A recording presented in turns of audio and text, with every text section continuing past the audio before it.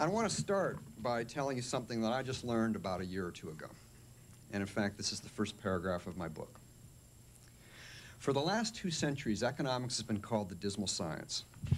The person who coined the phrase was the British anti-capitalist author Thomas Carlyle.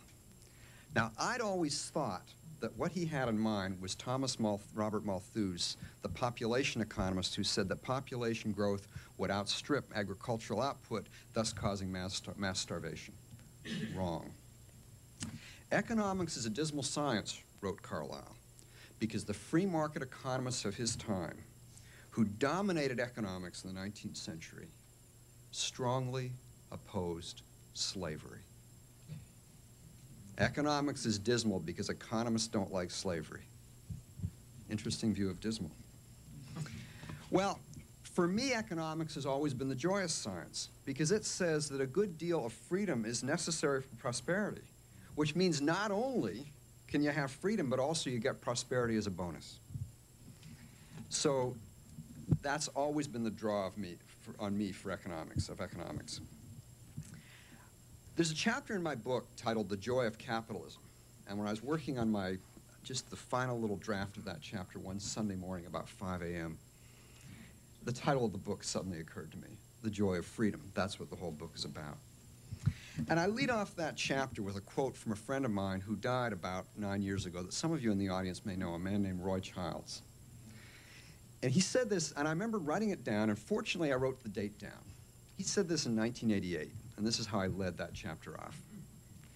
Ultimately, capitalism will beat socialism because capitalism is more fun. A year later, the Berlin Wall fell. Now, I started out as an undergrad in mathematics, and I was reading a lot of economics on the side. I read Ayn Rand, and I really liked a lot of what Ayn Rand had to say. And then my libertarian friends who were a couple years older led me to people like Milton Friedman, Murray Rothbard, Ludwig von Mises, Henry Hazlitt, and I was learning a lot. But one of my calculus professors said, well, when we'd get in these arguments, and here's an interesting thing I noticed, and part of this is to say why I'm talking so much about economics tonight, even though I know it's been pitched as a thing about civil liberties, and I'm going to get to those, but economics is really relevant here. Because what I've found in almost every discussion I was ever in those days and since, is that when people start arguing about their principles, within 1 or 2 or at most 3 rounds of the discussion, it turns to practice. The big problem people had with freedom was, does it work? And I would be arguing with my calculus professor, this one particular person, and I would kind of back him into a corner. And he'd say, well, look, I admit you backed me into a corner, but I'm just a humble mathematician. I bet you the economists could take you on. Why don't you go over to the economics department and argue with them? And I thought, you know, you're right. Maybe I'm missing something here. So I took economics in my last year of college, and we had a book that many of you might be familiar with by a man named Paul Samuelson. I'm from Canada, and we had the Canadian version, which was Samuelson and Anthony Scott was the Canadian author for the Canadian content part. And it didn't cover any of the issues that libertarians were interested in, but it didn't really cover any of the issues that liberals were interested in. In other words, it wasn't covering the stuff everyone was arguing about. So I kind of gave up on the idea of going into economics. And then something happened in my last semester of college. Our libertarian group had a man from the University of Chicago come to our school named Harold Demsetz. And Demsetz kind of opened my eyes in 2 days of 3 talks over 2 days to what economics had to say. And I have a chapter in the book titled Hooked on Economics, and I talk about some of the things I learned from him. One of the things was that free markets make discrimination on racial grounds costly. Free markets make it costly to discriminate against people on any grounds other than their productivity. Because if you refuse to hire people who are productive, you're going to miss out on good people. Similarly, if you're a landlord and you refuse to rent to someone who's the wrong color, you're going to miss out on potentially good tenants. Now, it doesn't mean that people won't discriminate. What it means is when you discriminate, you pay a cost. And the higher the cost, the less discrimination. Whereas government regulations often make the cost of discriminating on racial grounds zero. And the example Demsetz gave was that in American cities during World War II, governments imposed rent controls. A rent control keeps the price below what the market price would have been.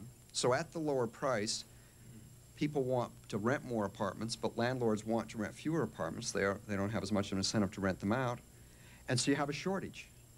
When you have a shortage, the cost of discriminating is effectively zero because you've got lots of people to choose from.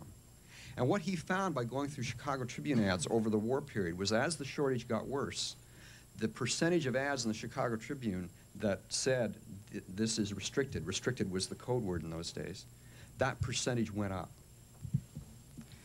Now, there's another really great example of this in a recent movie, a movie in the 90s. It's one of my favorite movies, titled Schindler's List. Who here has seen Schindler's List? Think about what happened there. Think of the first half of the movie. What Schindler did, he cared about one thing. He cared about making money. That's all he cared about. He had no concern for these people he employed. But he noticed that the German War Office was charging out Jews at 5 units an hour, and I've forgotten the units, and non-Jewish Poles at 7 units an hour. And he said, aha, I can make money hiring Jews. And that's what he did.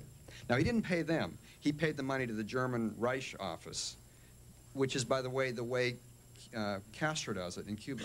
When people hire these workers at high wages, they pay the wages to Castro, who then gives a tiny pittance to the workers in Cuba. But something happened halfway through the movie. And some of the critics, and I talk about this in the book, some of the critics described it as puzzling, contradictory. This man is strange. He started to like the people he worked with. Boy, is that strange. He didn't have a Marxist cardboard character view of humans. Wow. And that's kind of relevant nowadays. I want to point out a couple things that happened on September 11th that got a lot of press for the first couple of days and then have just kind of disappeared. Because we've heard that the heroes are firemen and policemen and medical people, and they were the heroes. They were heroes, but they weren't the heroes. They were some of the heroes. There were other heroes, too. I have a friend who has a friend who ran a small business in the World Trade Center. When the airplane hit the building, first thing he did, this owner of this business, was stood up and said, everyone out.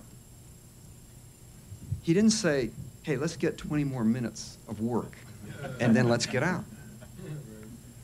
The point is that we often hear, and again, this is kind of the propaganda about capitalism, the propaganda about markets, that employers are cruel, employers don't care about people. And yet, if you're an employer, you know this. If you've known employers, you know this. What's one of the toughest things what's one of the things employers hate most about their job? Firing people. And that shouldn't be surprising. And I have a chapter talking about this at greater length, about how markets breed virtue. Because, see, one of the things that the kind of the latest hit on capitalism is the following. It's true that markets produce the goods. It's true that capitalism works to produce the goods. By the way, that's a recent admission. If you look at Samuelson's 1985 edition, you'll find him saying in there that the Soviet Union is going to really produce, it's producing well, it's going to grow well, because socialism works by forcing labor and diverting resources where they're most needed and so on. Was that the 5-year plan ending in 1990? And so it's a recent admission. Now, in fact, as soon as the wall fell, I noticed something interesting. I noticed a lot of liberal economists saying, isn't it great that capitalism works, and isn't it great that socialism fell? And there was a part of me that wanted to write an article saying, well, but remember what you were saying a few years ago. But there's another part that said, no, accept them. I mean, if they're now saying that, that's great. We've got them on our side. Let's go. But here's back to what I was saying. people said, sure, capitalism produces the goods, but it's short on virtue. Well, I've got a chapter in there titled Market Virtues and Community, in which I lay out how actually markets do create virtue. Because one of the biggest virtues in life is accountability. And that's what markets create. You don't make it very far if you're not accountable. And a good comparison is compare FedEx and the U.S.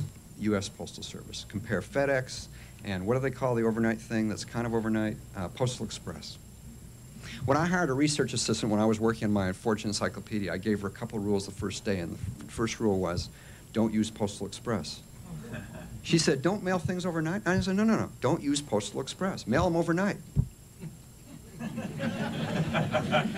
And the point is, why the difference? Because with Federal Express, there's someone accountable. There's someone who, in economics jargon, is called the residual claimant. There's someone who's responsible, whose assets or wealth or well-being are on the line.